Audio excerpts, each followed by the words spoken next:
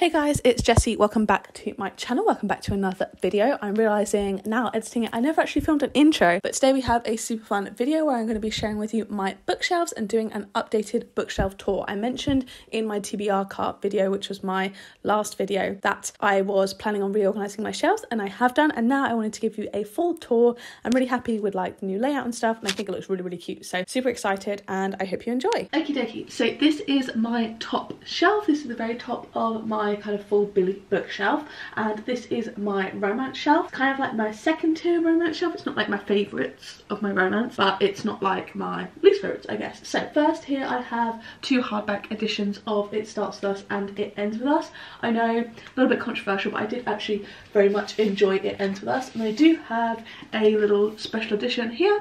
It's just got the little rose petals on the sprayed edge, and this was like £7 or something from Waterstones, so I thought it was very, very cute. So I have those two here, and then I've got my Waterstones edition of Happy Place, which has the sprayed edge, which I think is just gorge. I cannot wait for Funny Story. I'm also getting the Waterstones edition of that one, and I have this one facing out because it is a favourite. Then I just have the rest of my contemporary romances. We have Red, White and Royal Blue, You and Me on Vacation, Book Lovers, The Unhoneymooners, The Honey Don't List, Summer Equation, Honey and Spice, The Fine Print, Terms and Conditions, Final Offer, Get a Life, Chloe Brown, It Happened One Summer and The Roommate. And then here I've got my really gorgeous edition of Jane Austen novels. I feel like they're romances, do you know what I mean? Like, unpopular opinion, they are romances, but this is the kind of like complete collection, I guess is what it's called. And it's just this stunning kind of like massive edition, to be honest. And it's got all of her books in it. It's got Sense and Sensibility, Pride and Prejudice, Mansfield Park, Lady Susan, Emma, Northanger Abbey and Persuasion. I'm super happy to have this, and it was only like £25, so pretty affordable. And yeah, that is my top shelf, just kind of my like mainly contemporary romances. So moving down, we next have my mystery thriller shelf. So it kind of goes thrillers this side and then into mysteries over here. This little stack is kind of my cozy mystery stack, I guess. Some of them are less cozy than others. They're more just kind of like my solid mystery stack, I guess. So we've got The Appeal by Janice Hallett, The Three Dahlias, Death and Croissants, Everyone in My Family Has Killed Someone and A Spoonful of Murder. A lot of these are series that I just haven't yet continued on with, or I have and it's been in kind of like ebook or audio form. I did enjoy all of them. Kind of highlights here, I actually really enjoyed these top two, A Spoonful of Murder and Everyone in My Family Has Killed Someone. Then we have The Christmas Appeal and The Christmas Guest, either side of The Mysterious Case of the Alberton Angels. Firstly, I like this cover, and secondly, I really do like this Janice Hallett book, and I also think it works well height wise, having kind of like one hardback face out and then these two either side doesn't make things look too up and down. Then we've got some thrillers here. To be honest, none of these are solid favourites from me. Besides, I did really enjoy The House Across the Lake. The Castaways was good. Didn't really enjoy Turn of the Key, The Hunting Party, The Paris Apartment or Flicker in the Dark. However, I did enjoy Verity and Rock Paper Scissors, and kind of unpopularly, I also did enjoy I Have Some Questions for You by Rebecca Mackay. I know this kind of got some mixed reviews, but I really enjoyed it. Then we've got None of This Is True and Daisy Darker, two books that I didn't absolutely adore, I guess. A lot of these, especially the hardbacks, I did read for my Goodreads videos. That was a fun time, and there's always good memories attached to those. So then moving down a shelf. So this is my sci-fi, fantasy and horror shelf. I've read everything on here besides The Moonstone. This is a classic, and it's kind of like touted, I guess, the first kind of fantasy book, I guess. So I just have that here because there's a bit of a gap, and I feel like if I face it sideways, it looks kind of cute. I kind of like it. So we have Babel by R.F. Kuang, which I absolutely adored, and then we also have Legends and Lattes by Travis Baldry facing out. This is one of my favourite covers. I think it looks so cute, so I love having it faced out. And then we've got a bunch of fantasies that I didn't really enjoy that much. I'm still trying to find my footing with what I like in a fantasy, but we have One Dark Window, Caraval, Godkiller, Alice and Red Queen. And then we have just one Greek mythology, Medusa here by Jessie Burton. I do want to hopefully soon make a dedicated Greek mythology shelf. I'm very much into my Greek myths at the moment, and non-fiction about it as well I've been really enjoying, so I want to pick up some of those that I've listened to audibly and have them on my shelves, and that will be going on that dedicated shelf when I do make it. Then we have kind of moving into sci-fi dystopian type of stuff. We've got The Circle by Dave Eggers, and then we've got a little sci-fi stack here with Our Lives Under the Sea, This Is How You Lose a Time War, Meet Me in Another Life, Few, Vicious, Sleeping Giants and Illuminate. I've also got this really cute little crochet dinosaur that my cousin made me. It just sits there. I don't really know why. Kind of fantasy vibes. I I don't really know.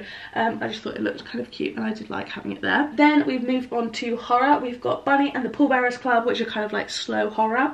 And then we've got Camp Damascus, The Trees Grew Because I Bled There, and Mr. Magic, all three of which I did enjoy. So here we have my next shelf. This is kind of general fiction, romance, and also some translated books. Honestly, there's not like a super defined order here, but we have kind of some general fiction on that end, Anxious People and Notes on an Execution I really enjoyed, The Humans as well, and then we kind of go more historical, My Policeman, The Nightingale, Taylor Jenkins Reid's historical books, Daisy Jones and the Six, and Seven Husbands and Evelyn Hugo.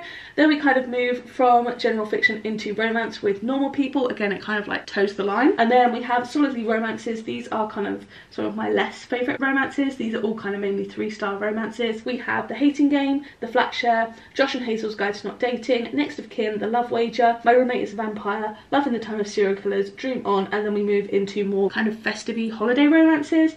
We've got All I Want for Christmas, Stuck on You, 8 Perfect Hours, and then The Ex-Hex. And then on this side we have some more kind of general fiction stuff. Here we kind of have a stack. Not all of these are translated. Pizza Girl isn't, but it kind of gives the kind of weird short book vibe, so that's what we've got there. To be honest, I didn't like a lot of this stack. I really enjoyed Kim Jong-Born 1982, The Woman in the Purple Skirt, and Convenience Store Woman, but the other ones we've got on here is Pizza Girl, like I mentioned, The Honjin Murders, Before the Coffee Gets Cold, Earthlings, Fish Swimming in Dappled Sunlight, Weasels in the Attic, She and Her Cat, and Life Ceremony.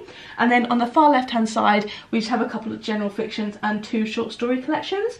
I really did love both of these short story collections. We've got Send Nudes and Milk Blood Heat. And then we have my special edition of Yellowface, which just has the kind of typewriter Yellowface on it. I don't know how well you can see, but that just sits on this end. So then moving down to our final shelf. So this shelf is pretty much half full, to be honest. I do have empty space to the other side, if you can see here. But this is like my YA plus miscellaneous shelf, I guess. So in that far corner we have Atomic Habits, Laura Dean Keeps Breaking Up With Me, and Everything I Know About Love. They're 2 non-fictions and a graphic novel. These are kind of like weird heights, and then I also put my non-fiction there because it matched up. Then we have a stack of YA, mainly mysteries, but also with The Giver and The Maze Runner at the bottom. We have 5 to 5, A Good Girl's Guide to Murder, Good Girl Bad Blood. My friend has my copy of Good as Dead, so I waited to get that back. One of Us is Lying, Two Can Keep a Secret, and The Inheritance Games. And then we have 4 more YA books here. We've got The Reappearance of Rachel Price, which I also have a special edition of. This is the red Waterstones exclusive, like signed first edition. She's very gorgeous, and I love that book. Not quite as much as A Good Girl's Guide to Murder, but I still thought it was super fun. And then we have 2 YA romances that I really enjoyed, If This Gets Out and You've Reached Sam, and then a kind of YA type mystery book, Suicide Notes from Beautiful Girls. So then the shelf underneath here is just TBR. These are all unread books and they're a little bit knocked over in the corner, but my beanbag normally sits here, so that's why. So this is my entire kind of big red bookshelf. Okay, so welcome to my second shelf. This is like my favourite shelf and the one that's kind of on more display in my room. They're semi-separated by genres, and these are all like my just favourite books in general. So this top shelf is kind of like a mystery thriller. We've got the whole Thursday Murder Club series here, obviously. I have the first 2 in paperback and then the whole series also in hardback. I went and bought these 2 after I read these 2 because I knew that like the next ones I'd be buying in hardback, because I wanted them all to match. I found both of these in a charity shop, which I was really happy about because they're both pretty good condition. Then we have my 5th anniversary edition of If We Were Villains, which I love. It's got some really gorgeous end pages and it's also got some illustrations throughout.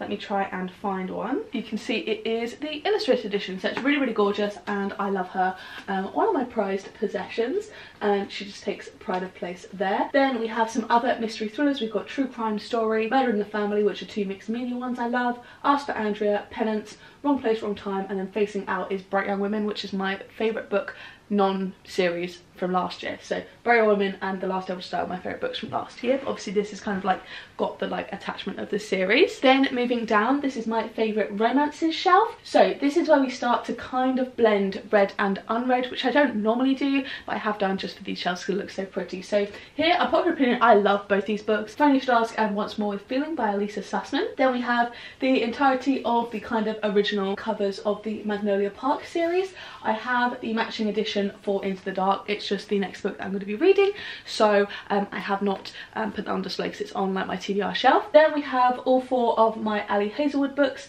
I haven't put Bride there because I feel like it doesn't really fit with the collection, and I unhauled the novellas because I didn't enjoy them. But I've read these 3, love all 3 of them. I'm pretty sure they're all 5 stars. And then Checkmate I haven't got around to yet, but I am hoping to soon. Then we've got a selection of romances here. These aren't 5-star romances, but they are like kind of my favourites, but they are ones that could probably be bumped down to the other shelves because this one is obviously pretty full. We've got The True Love Experiment, Beach Read, Every Summer After, Icebreaker and The Dead Romantics. Then here we have the full Chestnut Spring series. These are on Kindle Unlimited, but I really enjoyed them, the ones that I have read, so I wanted to get the nice little matching covers. I have read Flawless and Heartless. I have plans to read Powerless this month, and then hopefully I can get to the last 2 soon, and then I can read like her new series and her backlist because they're all interconnected. And then finally we've got 2 Abby Jimenez books. These were a 5 and a 4.75. I absolutely adore them. Part of Your World and Yours Truly. So then moving down to the bottom shelf of like my favourites, I guess, because this is all TBR as well. I'd rather have another shelf for favourites and actual read books, but because I've got so many books that I haven't read yet, there is a shelf for them. So here we have just some series and then kind of like miscellaneous kind of bundle of genres. So here we've got the entire Shatter Me series, which I have now fully completed. It's very satisfying to see it all together and all read finally, though I think it definitely could have just been like the first 3 main books as a series. Then we've got the full ACOTAR series here. I have just read the first one. I have plans to read the second one also this month, so hopefully I do get round to it. Then we've got kind of a bit of a random stack. We've got all of my Grady Hendrix because he is my favourite horror author, and I thought it'd be nice to keep all of his books together, although annoyingly like literally they're all different sizes, which is a little bit frustrating, but it's fine.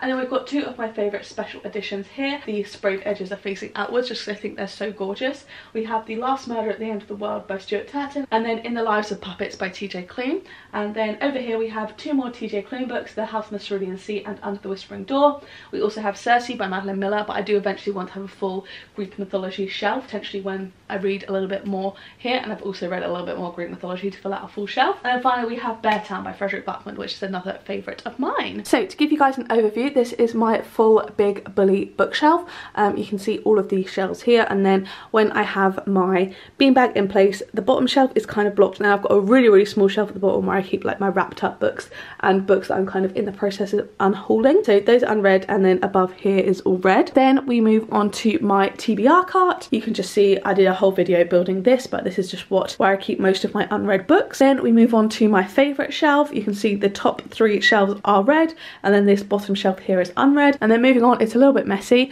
because it's kind of just got a bunch of stuff there. Ignore the cleaning products, but that is my kind of like immediate TBR. These are all the books that have been on a monthly TBR for this year. I have some chocolate and stuff in that basket, and then I've got some other books I'm hoping to get around to soon, and then my kind of pitiful little non-fiction collection up here. So yeah, that is my bookshelves. I really hope you guys did enjoy a little tour. So yeah, that was my little bookshelf tour. I really hope you guys did enjoy. If you did, don't forget to give it a like down below, hit subscribe and turn on the bell to join a little club, and make sure you turn on all notifications, then you'll be notified every single time I post a new video. And if you watch my other videos, there'll be 2 on the screen now to pick from, as well as a link linked up in the cards from earlier. So yeah, thank you guys so much for watching, and I'll see you in the next one. Bye!